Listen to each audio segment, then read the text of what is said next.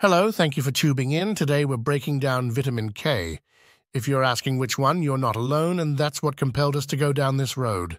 The primary differences between K1 and K2 are the food sources they are found in and the different benefits of each type.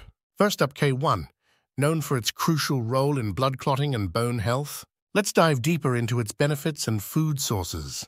K1 does not have the same vital properties as K2, although it has other helpful qualities.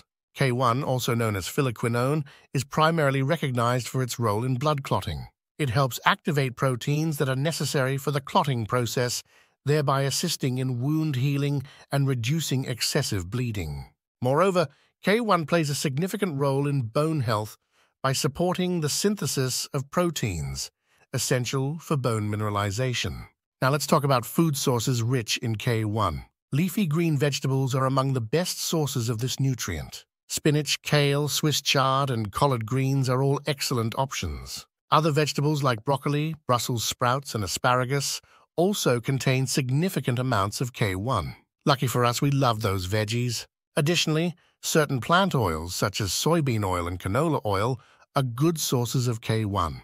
Nuts and seeds, particularly pine nuts and sesame seeds, can also contribute to your K1 intake. It's important to note that K1 is a fat-soluble vitamin, meaning it's best absorbed when consumed with dietary fat. So incorporating these K1-rich foods into meals containing healthy fats can enhance absorption. That's not too complicated, but get ready to dive into the amazing world of K2. This often overlooked nutrient is a powerhouse when it comes to supporting your health in ways you might not even realize. K2 is basically a manager of calcium, which plays critical roles for bone density, heart disease, and type 2 diabetes through the management of insulin resistance. Also known as menaquinone, some say it is like the superhero of nutrients. While it shares some similarities with K1 in its role of supporting blood clotting, K2 really shines when it comes to bone health and heart health. It helps direct calcium to where it's needed most, which means stronger bones and potentially a healthier heart. By activating proteins that regulate calcium metabolism, K2 ensures that calcium gets deposited in your bones where it belongs, rather than accumulating in your arteries or soft tissues. From the Journal of American College of Cardiology, K2 activates a protein called MGP through a process called gamma carboxylation.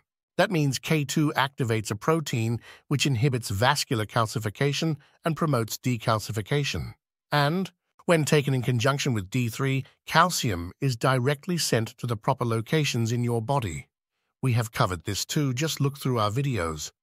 But the point is, if MGP is not carboxylated, it can't pull calcium out of the arteries. And studies show anticoagulants, such as warfarin, will block MGP, and people on the medication or any vitamin K inhibitor have been observed to have more calcification in their arteries. So, studies have suggested that adequate K2 intake could help prevent arterial calcification, which is a major risk factor for heart disease. And that means K2 does play a crucial role in cardiovascular health. Now let's talk about where you can find this superhero nutrient. While it's not as widely distributed in foods as K1, K2 can still be found in several delicious sources. Fermented foods are your best bet, with natto, a Japanese fermented soybean dish, being one of the richest sources of K2, and experts say that's why they have very low rates of heart disease. We don't know what that tastes like. Please comment if you've tried it. Thankfully, K2 is also found in dairy, and that makes us happy. Cheese, especially varieties like Gouda and Brie, also contains K2, thanks to the bacteria involved in the fermentation process. And let's not forget about other dairy products like yogurt and kefir, which can contribute to your K2 intake as well. Lastly, note that dairy and meat have low levels compared to fermented foods such as natto.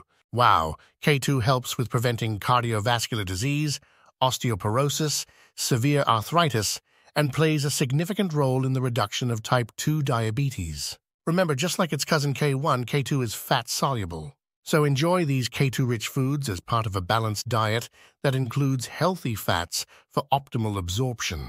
So that's it for now. We hope you stay tuned for updates. We do appreciate the likes, shares, and subscribers. Please do join us on our mission and check out our many other helpful videos.